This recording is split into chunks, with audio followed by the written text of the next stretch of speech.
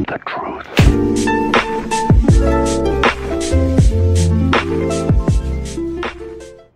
I've had a look at what these standard shafts do in the Cleveland full face wedges. I want to see what tiger stepping does for me and the performance of my wedges.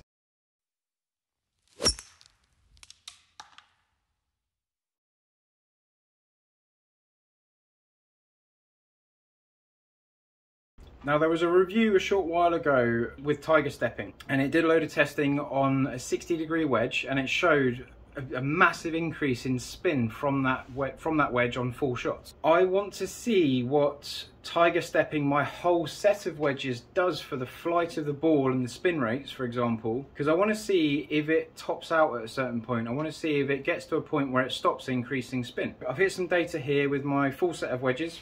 So I've got a full set here, including the pitch and wedge from my set of irons.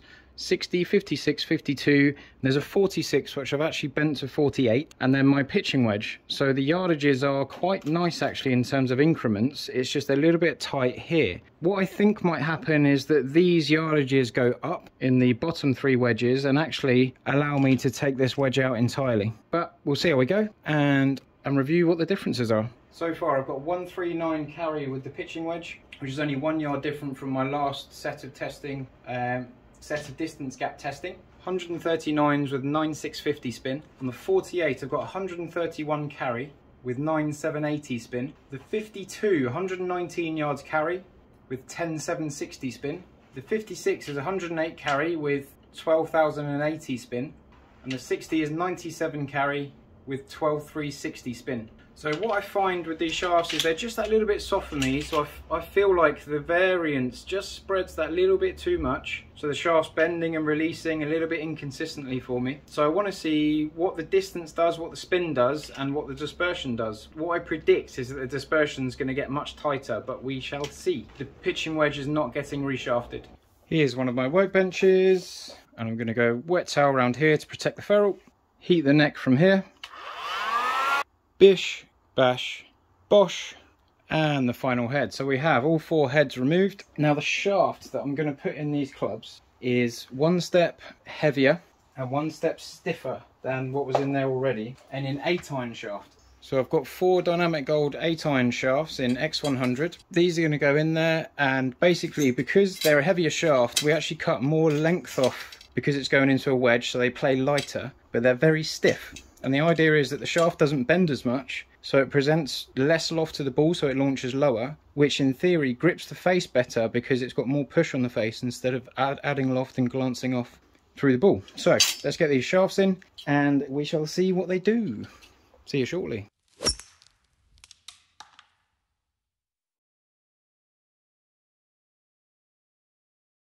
So I've finished building the shafts and I've hit some shots to test, and the results are quite interesting for me. Firstly, I did a little bit of custom work on the cosmetics of the club. I added a bit of white and red because I had some white and red ferrules hanging around. And then I went for the red and white MCC grips just to add to the look overall. The only thing I can't find at the minute is the X100 shaft labels. I'm sure they'll pop up somewhere in the workshop. So it's a bit of a weird one. So with the 46, which is actually bent to 48, I gained 1100 spin, but I lost 3 yards of carry, which might actually blend, it actually blends a little bit better from the pitching wedge because it just takes the edge off it, because it was a little bit tight to the pitching wedge from the set of irons that I have. So it just separates them a little bit more, which is very nice, and it spins like Billio compared to the previous shaft. The 52 gained 120 revs of spin, so marginally gained a little bit of spin, but it actually gained 2 yards. So again, that just brings that a little bit closer to the 48. So 52, 56 and 60 are all in the full face, and then the 48 is just the standard Zipcore wedge.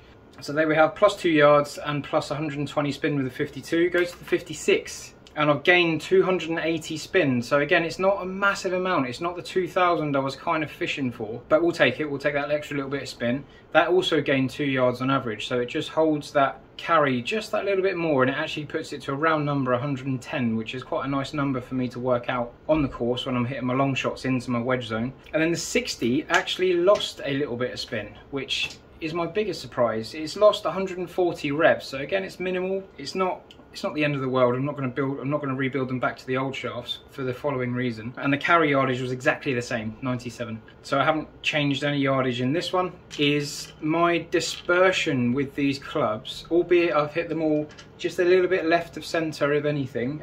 Maybe I just need to sort the lie angle out because I normally like it a little bit flatter, but they've been standard the whole time.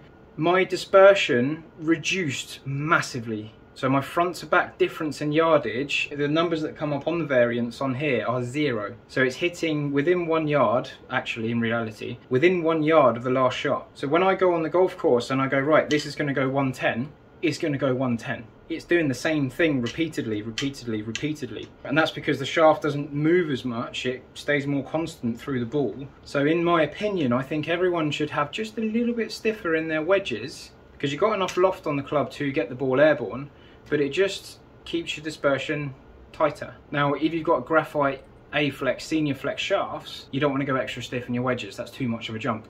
But you might want to go just one step up. You might want to go steel regular in your wedges, just to tighten up that dispersion compared to your irons. Now this is my scoring zone. This is what I do with these clubs. And when I get runs of birdies, it's because I keep getting my tee shots into the area of these clubs. Not quite what I was looking for, only subtle changes in yardage. Gains in spin at the top end actually, not the 60. Gain spin in the lower lofted clubs, which is not what I expected. I was expecting the opposite of that. I was expecting loads of spin here extra, and I was expecting less increases in spin up this end. It's actually fixed all of my gapping issues, I say issues, concerns that I had within my own bag, and it was a fun exercise to go through.